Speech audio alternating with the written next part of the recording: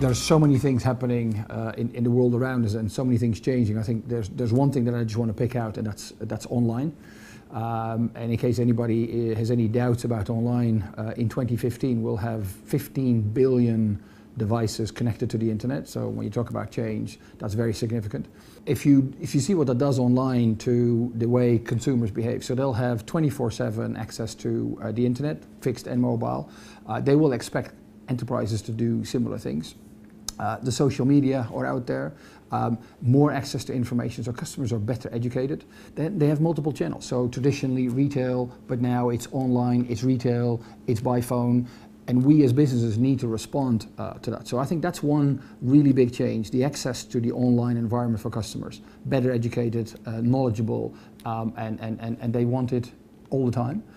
The second big change due to online is obviously social networking.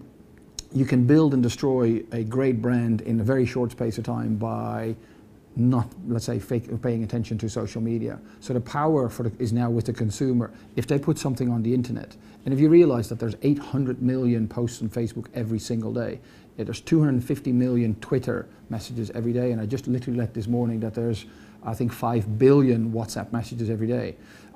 The amount of information that goes online and how fast it goes can literally destroy a business, and we as businesses need to be prepared to deal with that. So what we need is an online strategy and a social media strategy to really integrate all this into our company strategy. It's not an add-on, it should be core and front and center in our plans. Maybe best to answer that with an example, and it may sound like a strange example because I'll use Vodafone as an example, which you would expect, but also there's a company, it's a butcher in County Tipperary, James Whelan, very traditional butcher. The current managing director, Pat, at some point in time decided to use online, so there's an online site, to use Twitter to contact the customers. That may not sound like it's really revolutionary, but in a very traditional, small SME in County Tipperary, in the butcher environment, that is quite unique. And now this company sells the bulk of their business actually across the country and even overseas.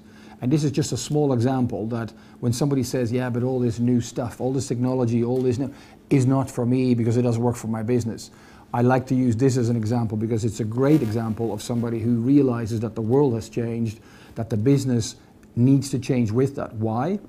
Because the customers have changed. His customers have changed the way they buy things, and even the way they buy meat. And for him to be able to send out messages into Twitter that there is a great weekend coming and therefore the hamburgers and the barbecue sauces or whatever are on sale on the Friday. And he sells more that way than he would have ever done before. So that's a great example of how I think businesses embrace the new technology and new developments. And Vodafone does it, of course, as well, but you would expect that. But we take a more integral approach where we actually say if the world around us changes that quickly and that much with a different economy, different regulatory environment and the intense competition, and you go from a fast growing business to a declining business, you need to look at yourself and think, what do we need to do different?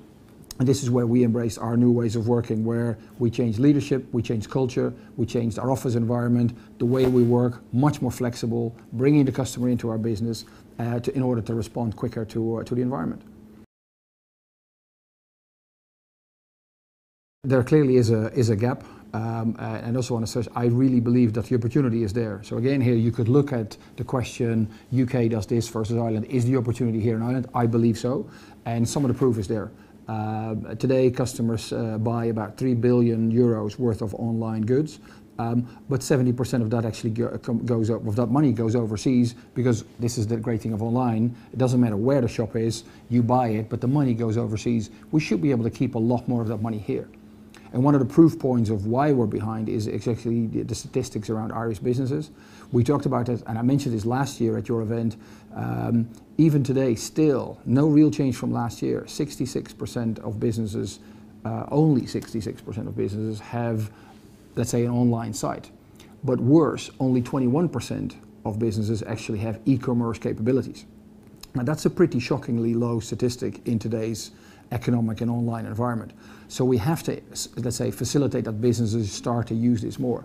And I think one of the key things is that the government needs to create an environment, lead by example, but also create an environment where investments in IT, in infrastructure, and in the right education remove the barriers, find ways to incentivize business to use online, use modern technologies, because that's the only way to unleash it. So I think it's down to us as an industry working with the government, and the Minister, of course, has a great initiatives with the Next Generation Broadband Task Force, but we now really need to go ahead and deliver against that.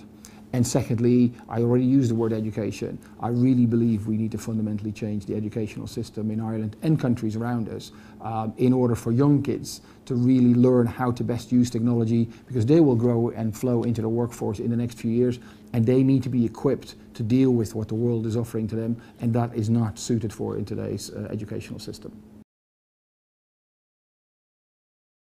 The simplest thing is to start really small. So if YouTube is out there and customers go to YouTube, use it. So if we have a new phone on the market or we have a new service on the market, we are now starting to use YouTube as a channel to put small films, simple films explaining how to do the settings on a phone, or how to change from one service to the next, or how to use the cloud. So it's things like that. And to use our own online platform, and to use things like click to chat.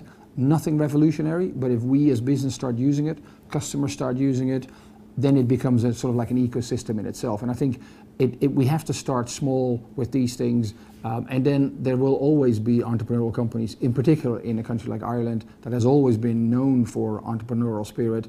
There will be companies who realize there's an opportunity in the online space, in the M-care space, in the digital area, and then companies will flourish. But we all just need to start using whatever the customer is using today. If they're on Facebook, use Facebook. If they're on Twitter, use Twitter. And then we will see where it ends up.